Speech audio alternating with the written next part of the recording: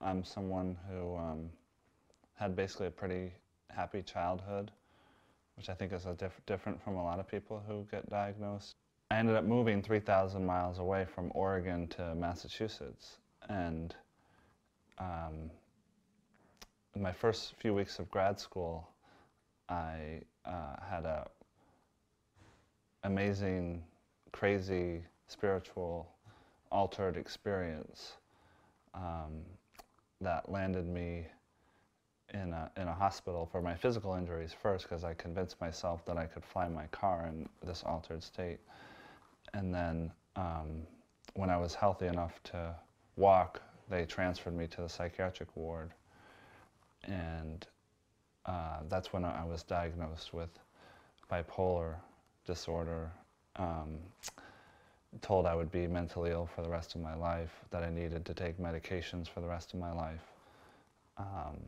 And the reason I started with just a little bit about what led up to that was because the people in the hospital never asked a single question about that, you know, who I was before I got there.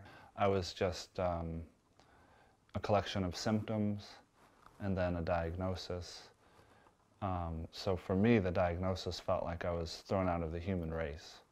And I think this is a pretty common experience for people early 20s, mid 20s, you know, going off to school. This was the first time I'd ever been away from home. A lot of these altered states are growing up. People, and in our society, we just don't allow our kids to really grow up. We have all this fear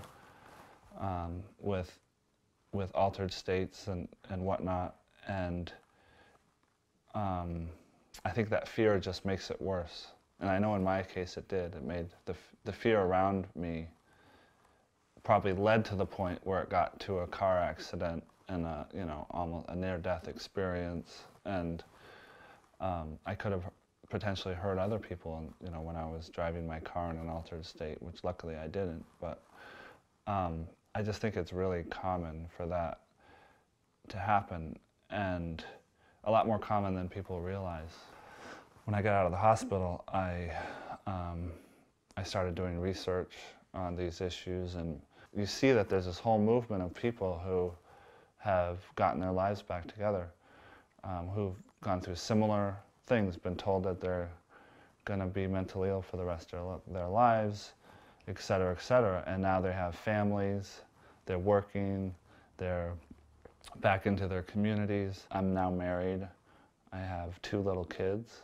I'm living a really good life. Because if you just look at mental health issues as a disease like any other disease, you can describe that in, you know, 30 seconds, and makes for good sound bites and things like that. But if you really look at the complexity of it, that yes, we are biological beings, and there's so much more that makes us human.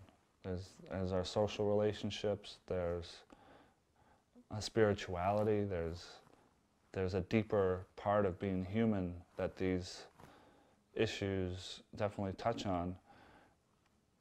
When you start to have that conversation, it just becomes, there's a depth there that needs to happen. It's not, you can't capture a human being in a soundbite.